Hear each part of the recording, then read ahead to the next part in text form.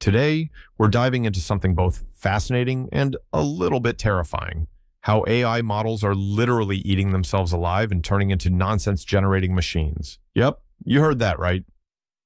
We're talking about model collapse, the AI equivalent of inbreeding gone horribly wrong. And trust me, by the end of this video, you'll be as amazed as you are concerned. But first, did you catch the latest news about Grok 2 from Elon Musk's X?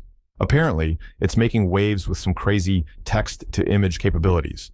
People are going wild, creating everything from Donald Trump on Mars to Chewbacca with Han Solo Trump.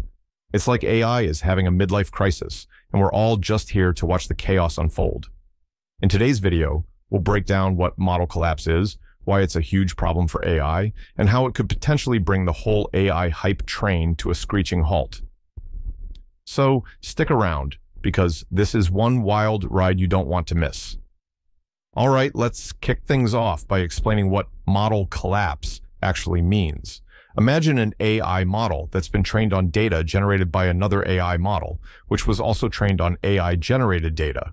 You get the idea. It's like an endless loop of AI cannibalism, where each generation of the model becomes dumber and more nonsensical than the last. Think of it as AI inbreeding, but instead of weird genetic mutations, you get jackrabbits with multicolored tails randomly showing up in Wikipedia entries. Researchers found that when you keep feeding AI-generated data back into the model, it starts to produce absolute gibberish. For example, a model trained on successive AI outputs went from talking about architecture to spewing nonsense about jackrabbit tails within just a few generations. It's like that game of telephone, but on steroids, and the result is complete and utter nonsense. So, why should you care?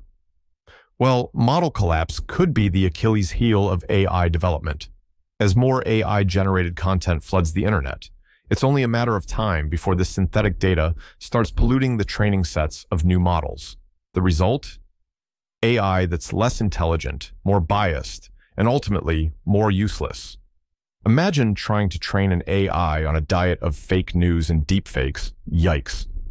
What's even scarier is that this problem is universal. It doesn't just affect language models, but could also impact image generators, coding assistants, and more. And with tech giants like Google and OpenAI pushing for more AI-generated content, we could be heading for a future where our smartest machines are just as confused as a first-year philosophy student. Here's where things get even crazier. The study that revealed this phenomenon showed that model collapse doesn't just happen, it happens fast.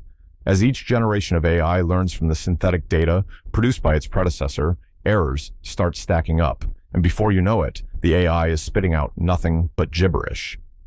The researchers were shocked to see how quickly things went south. They started with a relatively accurate model, but by the 9th generation, the AI was producing content that was so nonsensical it was laughable.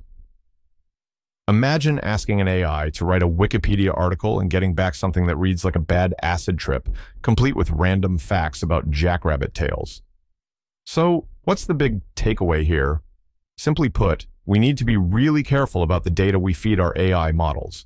If we're not, we could end up with a generation of AI that's more useless than a chocolate teapot. And as AI continues to integrate into everything from search engines to autonomous vehicles, the stakes couldn't be higher. But there's hope. Researchers are already working on ways to mitigate model collapse. One idea is to mix synthetic data with a healthy dose of real, human-generated content. Think of it as giving your AI a balanced diet instead of letting it gorge on junk food.